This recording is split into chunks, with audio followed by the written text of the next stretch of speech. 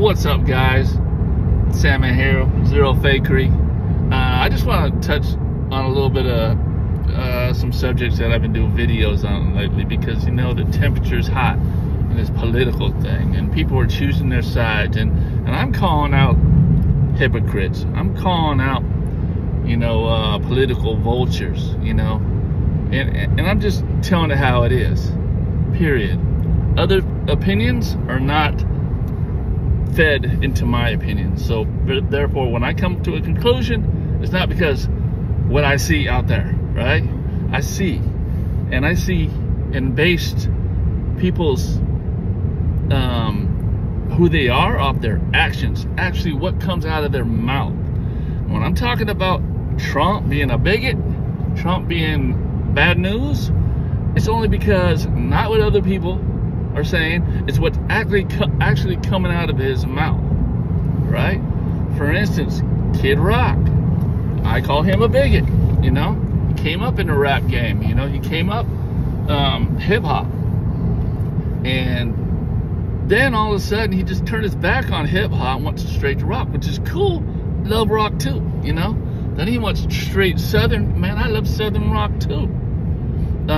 But then he started supporting this, what I believe, a racist agenda, right?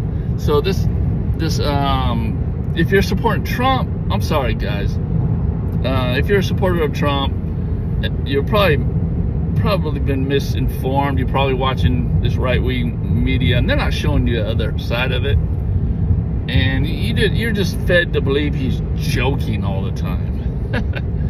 But if you think about the things he actually says, he actually does it. So it's not joke at all. So you can take this man at his word.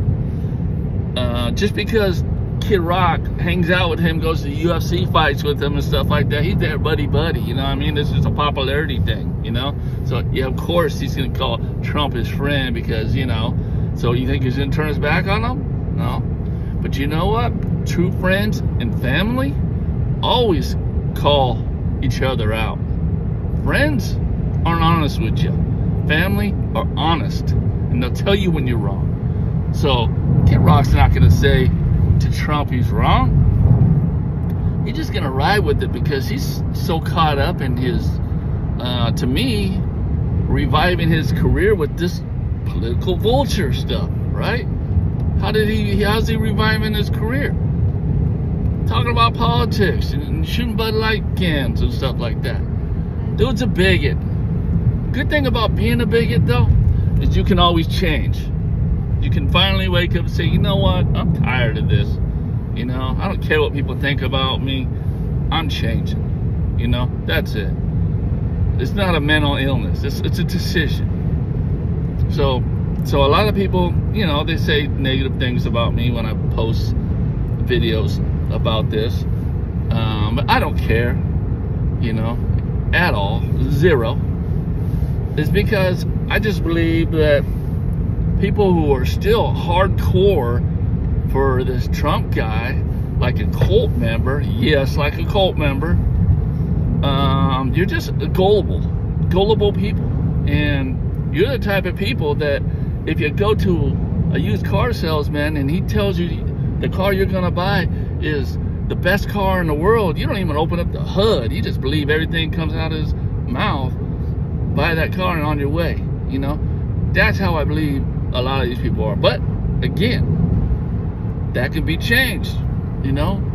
Wisdom comes from going through experiences in life and finally figuring it out, you know? Let's not make that mistake again. All right, so you know who I'm voting for? Kamala Harris, and it's an obvious decision for me. And people think that their vote don't matter. Listen, guys, if this guy actually wins, Trump, if you ever read that Project 2025, you're gambling with your life. You're gambling with your kids' life. You're gambling with their kids' life. You know how hard it's going to bounce back if we actually do lose our democracy? Are you going to gamble with your future just for a few extra bucks that some guy promises you? That, man, that's called selling your soul. You know, I can't be bought. You can't give me a bunch of money and me change my moral, my ethical standings. All right?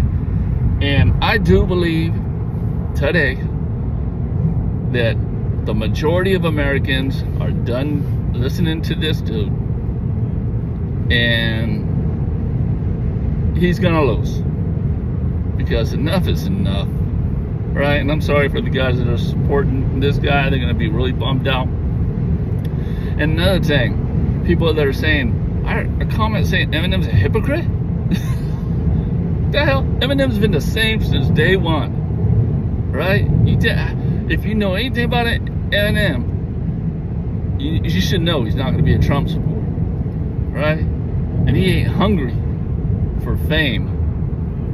He makes music because he loves to do it. It's just, he's an addictive personality dude, and this is what he chooses to do, even at this age. And rappers in general should thank Eminem, because at this age, he's proven that it can still be you can still be relevant making hip-hop music. You would never thought that 20 years ago. So salute to him. And if you don't like this video, you know what I always say, I don't give up.